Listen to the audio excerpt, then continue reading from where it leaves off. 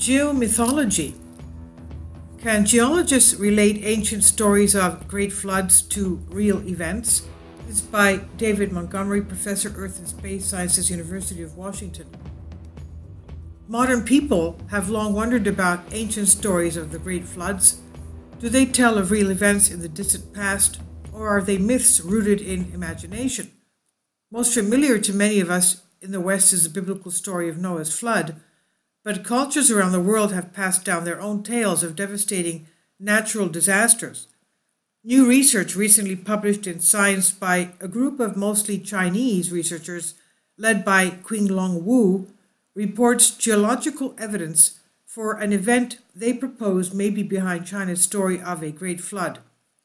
This new research delves into a field of geomythology, which relates oral traditions and folklore to natural phenomena like earthquakes, volcanic eruptions, and floods.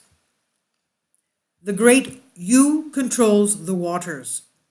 The story of Emperor Yu, Yu, the legendary founder of China's first dynasty, centers on his ability to drain persistent floodwaters from lowland areas, bringing order to the land. This ancient flood story centers on the triumph of human ingenuity and labor over the chaotic forces of the natural world. Man against nature type of thing. It's strikingly different from other flood traditions in that its hero did not survive a world-destroying flood, but rather pulled off feats of river engineering that brought order to the land and paved the way for lowland agriculture. But was Emperor Yu a real historic person? And if so, what triggered the Great Flood so central to his story? In their new analysis, Wu and colleagues built a previous study of the landslides in the Jishi Gorge that dammed the Yellow River, where it flows down off the Tibetan Plateau. Kindly support my Patreon account. The daily posts are 5 videos daily, and they are totally different from what I have on my YouTube channel. Thank you so much for your support and that you find all my content so interesting. You'll find the Patreon account details in the description box. They marshal geological and archaeological evidence to argue that when a landslide dam failed, a flood ripped down China's Yellow River around 1920 BC. They dated lake sediments trapped upstream of the landslide dam and flood sediments deposited downstream at elevations of up to 165 feet above river level. They estimated that the landslide dam's failure sent almost 500,000 cubic meters of water per second surging down the Yellow River and on across early China. They also note that the timing of this flood coincides with a major archaeological transition from the Neolithic to Bronze Age in the downstream lowlands along the Yellow River.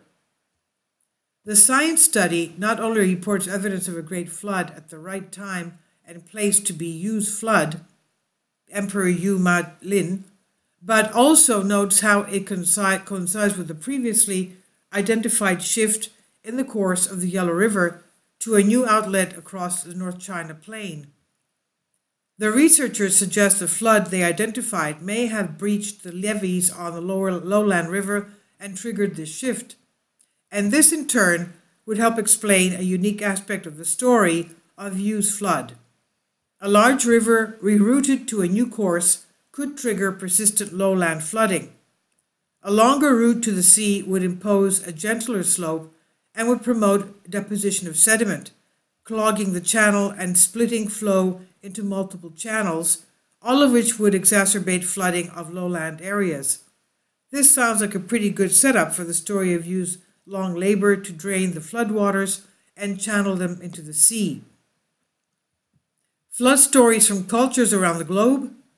When I researched the potential geologic origins of the world's flood stories for my book, The Rocks Don't Lie, A Geologist Investigates Noah's Flood, I was impressed with how the geography of seemingly curious details in many local myths were consistent with geological processes that caused disastrous floods in different regions. Even along the Nile, in Egypt, where the annual flood is quite predictable, The lack of flood stories is consistent with how droughts were the real danger in ancient Egypt. There, failure to flood would have been catastrophic. Around the tsunami-prone Pacific, flood stories tell of disastrous waves that rose from the sea. Early Christian missionaries were perplexed as to why flood traditions from South Pacific islands didn't mention the Bible's 40 days and nights of rain, but instead told of great waves that struck without warning. A traditional story from the coast of Chile describes how two great snakes competed to see which would make the sea rise more, triggering an earthquake and sending a great wave ashore. Native American stories from coastal communities in the Pacific Northwest tell of great battles between thunderbird and whale that shook the ground and sent great waves crashing ashore. So these stories sound like pre-scientific descriptions of a tsunami, an earthquake-triggered wave that can catastrophically inundate shorelines without warning.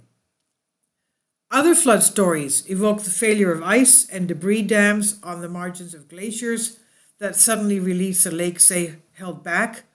A Scandinavian flood story, for example, tells of how Odin and his brothers killed the ice giant Ymir, causing a great flood to burst forth and drown people and animals. It doesn't take a lot of imagination to see how this might describe the failure of a glacial dam. While doing field work in Tibet, I learned of a local story about a great guru draining a lake in the valley of the Tsangpo River on the edge of the Tibetan plateau, after our team had discovered traces made of lake sediments perched high above the valley floor. The 1,200-year-old carbon dates from wood fragments we collected from the lake sediments correspond to the time when the guru arrived in the valley and converted the local populace to Buddhism by defeating, so the story goes, the demon of the lake to reveal the fertile lake bottom that the villagers still farm today. Don't expect definitive proof. Of course, attempts to bring science to bear on relating ancient tales to actual events are fraught with speculation, but it's clear that stories of great floods are some of humanity's oldest. And the global pattern of tsunamis, glacial outburst floods, and catastrophic flooding of lowlands fits rather well with unusual details within many flood stories. And even though geological evidence puts the idea of a global flood to rest almost 2 centuries ago, there are options for a rational explanation of the biblical flood. One is the catastrophic inundation that oceanographers Bill Ryan and Walter Pittman propose happened when the post-glacial rise in the sea level breached the Bosporus and decanted the Mediterranean into the lowland freshwater valley, forming the Black Sea. Or perhaps it could relate to cataclysmic lowland flooding in estuarine Mesopotamia, like that which inundate the Era Wadi Delta in 2008 and killing more than 130,000 people. Does the new study by Wu and his colleagues prove that the Great Flood they reconstructed was in fact Emperor Yu's flood in China? No, but it does make an intriguing case for the possibility. Yet previous researchers studying landslide dams in the Jishi Gorge have concluded that ancient lakes there drained slowly and dated to more than 1,000 years before the dates reported in this latest article. Was there more than one generation of landslide dams and floods? No doubt, geologists will continue to argue about the evidence, and that is, after all, what we do. It's always been part of human nature to be fascinated by and pay attention to the natural world. Great floods and other natural disasters were long seen as the work of angry deities or supernatural entities or powers, but now that we're learning that some stories were once viewed as folklore and myth may be rooted in the real events, scientists are paying a little more attention to the storytellers of old. This is On the Conversation by David Montgomery, Professor of Earth and Space Sciences, University of Washington. Creative Commons. Please hear your comments and thank you for your support.